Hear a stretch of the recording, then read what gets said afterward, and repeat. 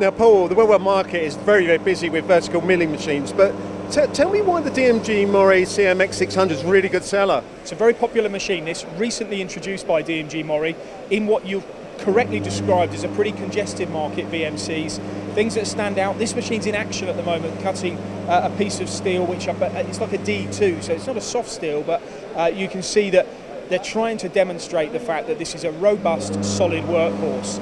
Now, the X-axis, as you'll see move here, is actually the only axis that is moving left to right. So they're not stacking axes on top of the one axis on top of the other. Some VMCs you'll see a Y-axis that's on top of an X-axis, and then when you're moving the material, you're having to move it on two axes. Where they'll say here that by the fact that the X is just moving left to right and there's no other axes with it, it's a more stable construction. When you say stable, I mean people say stable, rigid.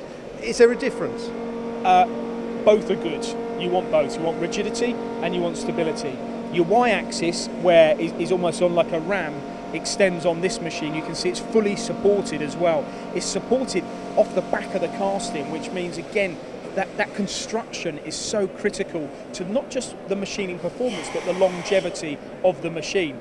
Now, this is a 15,000 RPM spindle machine. It's capable of cutting all kinds of materials, as you'll see here, steels, but also, you know, if you're into general machining, aluminiums, or even hardened steels, this machine can tackle it, and they have had huge success with it. And would you put this in a general job shop, would you say, or is it aimed in other sectors, let's say? I think that's a perfect description. The job shop is an ideal market for this machine. Accessibility to the machine itself, but also to areas like the tool changer here. You know, as a machinist, you want everything at your fingertips, and with the CMX 600 you have that here. They've thought long and hard about making this machine compatible to the machinist, even with the fact that the control here is on a pendant. You can pull it close.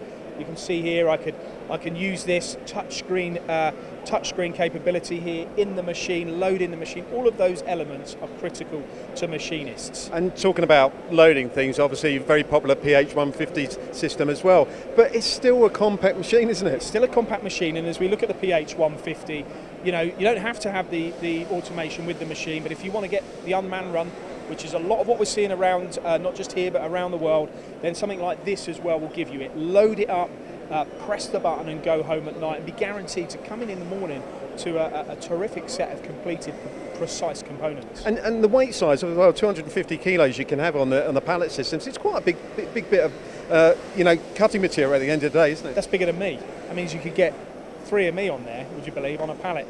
Very, very capable solution, this. The PH150 with the CMX 600V, good for any machine shop.